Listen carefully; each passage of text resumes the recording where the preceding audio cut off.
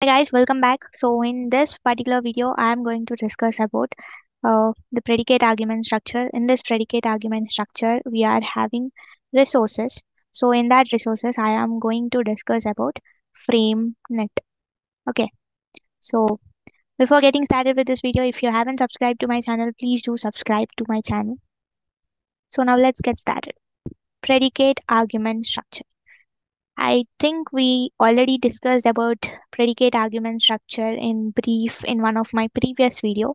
If you haven't watched it yet, then please do go and watch that particular video and come back to this because you can't understand what I'm telling in this particular video if you haven't watched that video.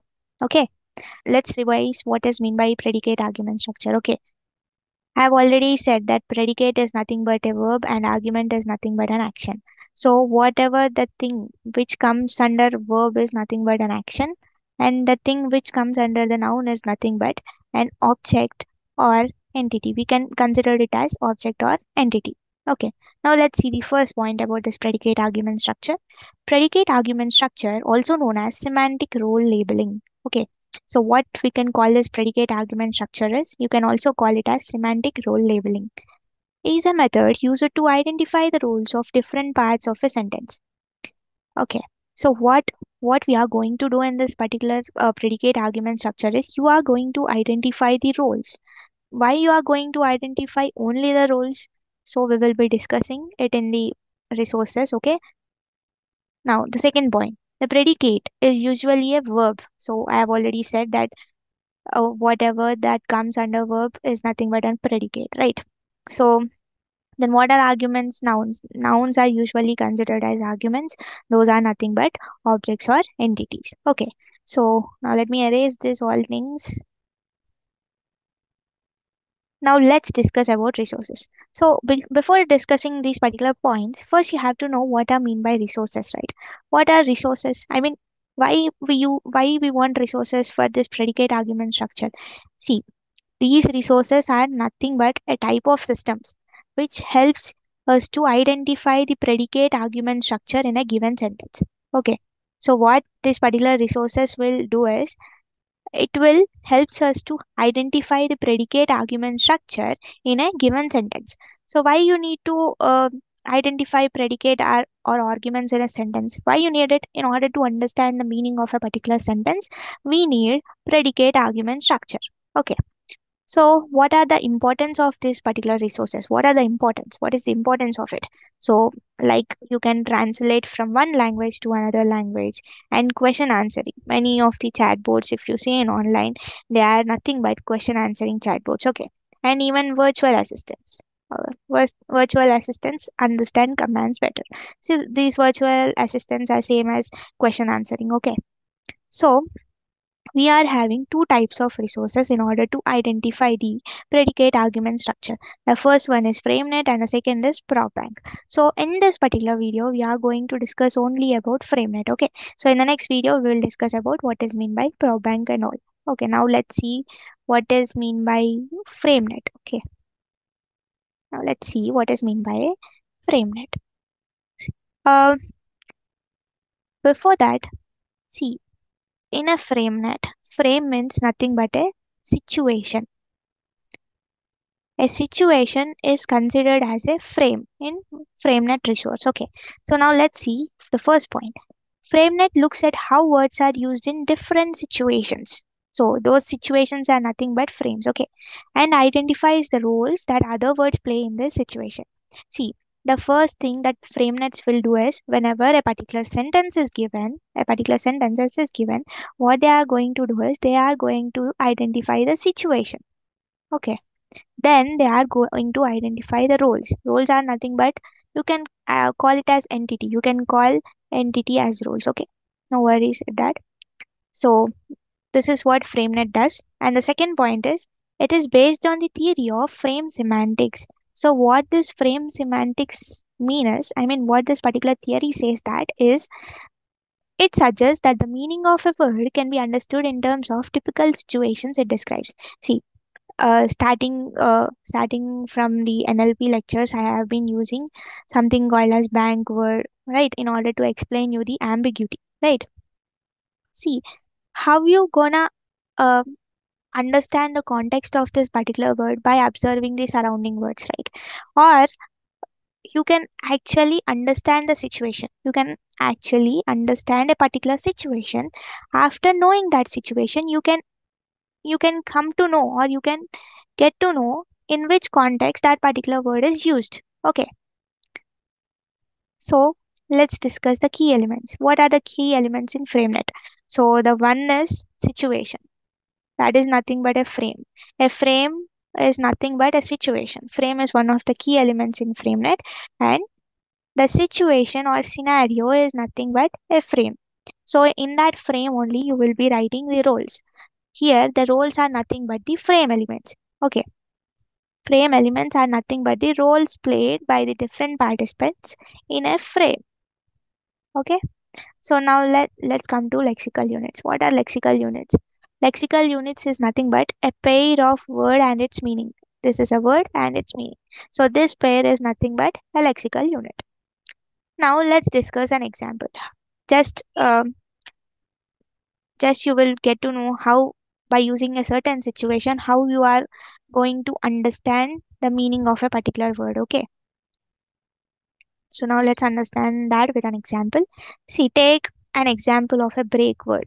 See, break is having two different meanings. I mean, in two different situations, it the meaning or the context of it changes. See, the frame one, they gave a situation. So what situation they have given us?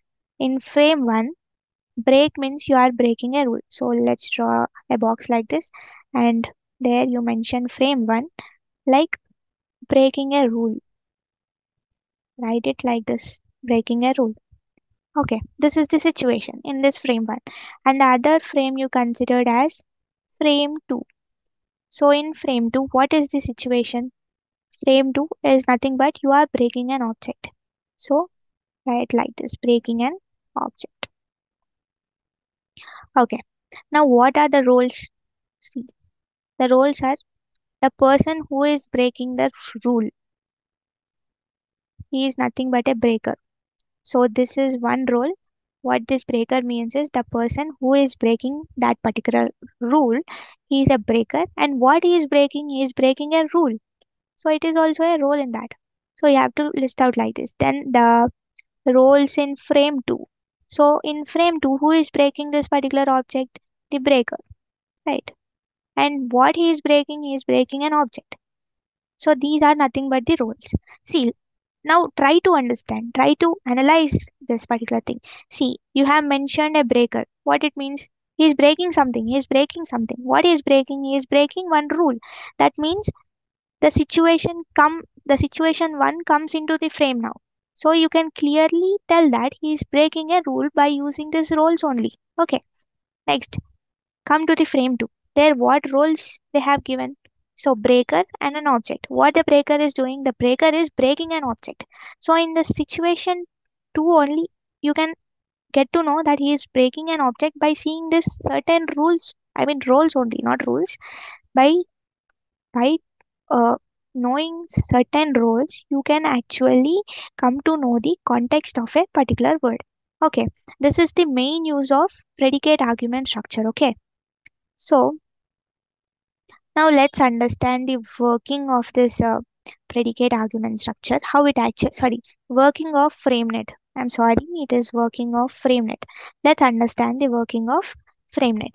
So first one, what you are going to do? So first, the same thing that I have explained. First, what you are going to do, you have to mention the situations. You have to identify the frames. You have to identify the situations. After identifying the situations, you have to identify the elements in it. I mean, you have to identify the roles in it, and after that, see, this step is not mandatory. This third step is not mandatory, but if you want, you can mention it. Okay, and see, this is the last example I am going to tell you. This is the last example, so let's understand this example. Okay, see, mm, see, they already mentioned the frame, that is nothing but by. Okay, this is the frame. So now let's draw that particular frame. Wait. So if you watched my previous video about predicate argument structure, there I have gave one example. So if you haven't watched, please watch so you can clearly understand what I am doing in this particular example. Okay. So here already they given you the situation, that is you write frame as commerce buy, right? This is the situation. Okay. This is the frame, and what is the sentence? John bought a car from Mary for $20,000. Okay. Now about whom we are discussing, actually we are discussing about John. Okay. So what actually John done is he bought a car. Okay. See, this bought will be having different things like from whom he bought that particular car, from where he bought that particular car, why he bought that particular car, or for how much, for how much he has buy that particular car. Okay. So let's understand from whom he bought that particular car, from Mary, right? So here you can mention from whom he bought that car. He bought that car from Mary, right? So how much Mary sold? I mean, for how much money Mary sold that car? Sold it for $20,000. So what Mary sold? Mary sold a car to John. So this is how you can write a frame whenever uh, they give you an example like this. See, basically they won't give you any example and just draw the frame like this. They won't generally ask, but it is better if you write this example. Okay. So this is about FrameNet. So in the next video we will be discussing about PropNet.